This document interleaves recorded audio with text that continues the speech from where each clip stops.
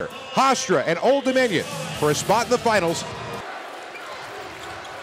Cassell finding the open man. It's Finney.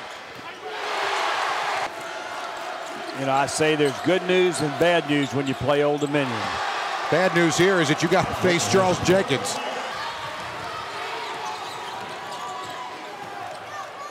James finding the trailer. Cassell dropped the shoulder.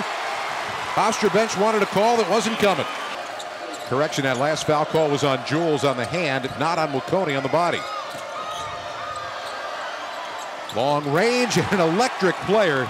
Keep an eye on McClendon. He is going to be something.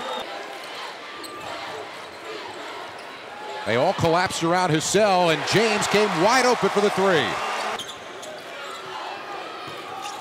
That's Cassell. Nice touch from the big man. I need all of them in order to beat this Old Dominion team. From the corner, Kelleher. And that's exactly what he just did. And the tipped rebound. Here comes Hofstra with numbers. Oh my, look at Bazemore. He did it again. Eliadis fading away, got it. Right before the halftime buzzer. Big shot by Eliadis, big shot. Went right into Jenkins. Bazemore, great pass. Amazingly, Jenkins didn't see him. And now Finney taking it away and paying it off at the other end. James, that'll work. James is trying to recognize it so he knows what to do, and whoa, they have. Doesn't matter. May not have been as emphatic, but the same result. And Jenkins taking a step back out. It's hard to take them out of their game.